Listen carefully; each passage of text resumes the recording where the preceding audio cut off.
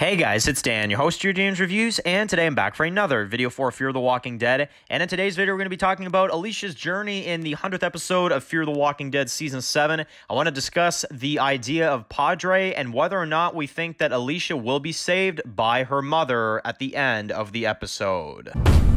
We don't even know if that place is real. We might actually have some place to go.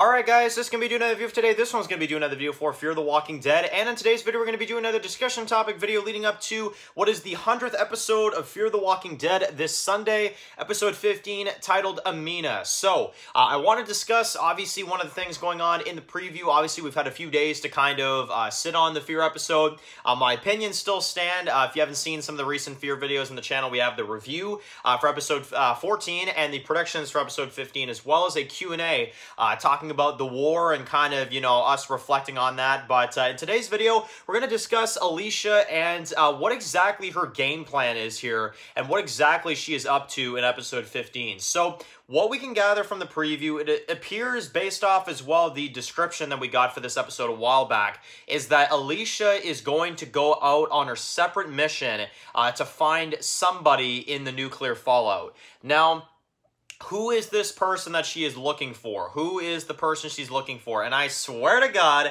and this is the first thing I'm gonna bring up because I can already guarantee this is probably where this is going.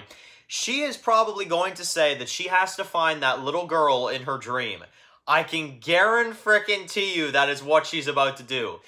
Because who else would she be looking for, right? You know, Strand is redeemed at this point. He's, you know, he's not going to be out in the nuclear fallout. Morgan and the rest of the crew, obviously Morgan is out there on the raft, but you know, she wouldn't go after him, obviously. That's the crew that's going to meet up with him.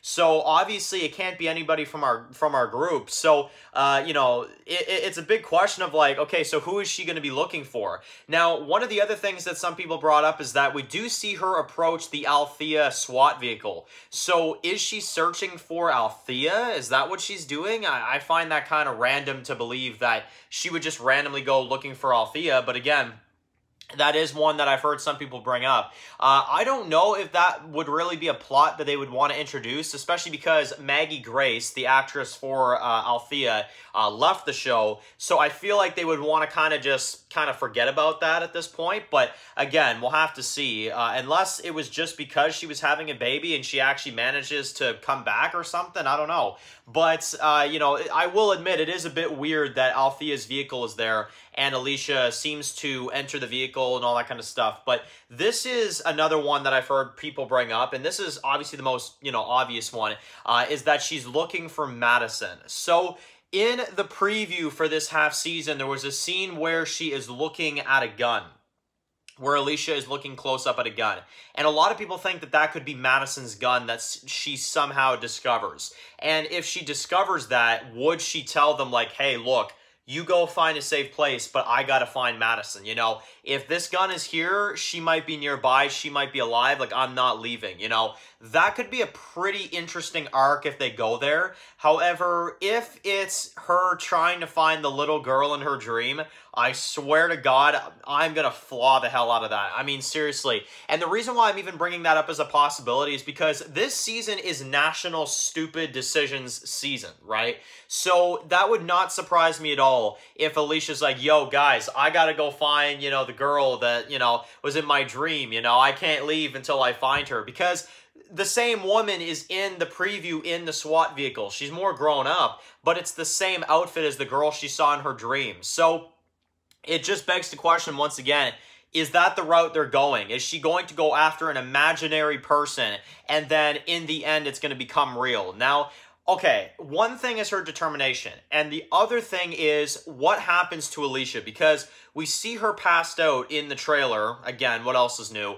Does she get rescued by Padre / Madison? And my answer is yes. I think that's what they're going to do, and I think the episode will end on a cliffhanger with Madison because they can't keep stalling it. They can't keep putting it off. Also because the episode title is Amina. So obviously that kind of tells you right there that, you know, Madison is going to be in this episode. It's more than likely going to be at the end.